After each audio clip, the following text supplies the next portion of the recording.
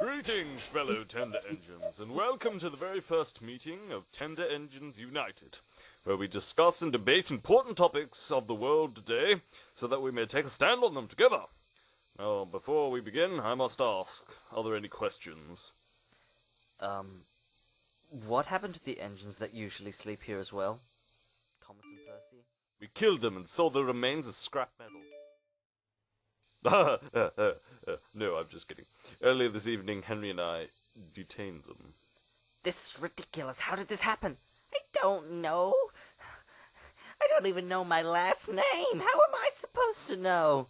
Now, if that's all, let's move on to our first topic. Lady Gaga, man or woman? Or in between.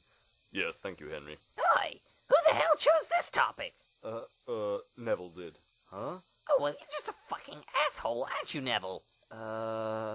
Silence, James! We shall debate whether Neville is a fucking asshole or not next week. Now to a more pressing topic. I personally believe Lady Gaga is a hermaphrodite. What does that mean? It means she has a tail. What? No, it means it has both male and female reproductive organs, which is highly unlikely. No one likes a smart-ass, James. Now who votes hermaphrodite?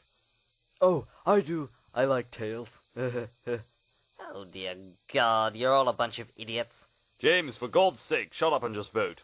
I vote woman. I should never have joined this stupid club.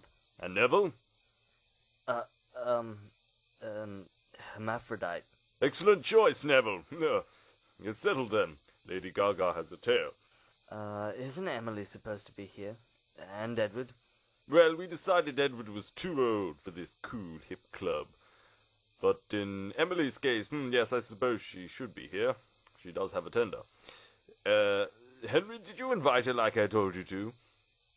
Yes, but she said, I'm not going to spend 1 hour a week with you losers talking about crap. Oh, I see. Oh, she's just a stupid bitch then. We don't talk crap at all. Now to our next topic. Is Katy Perry lesbian?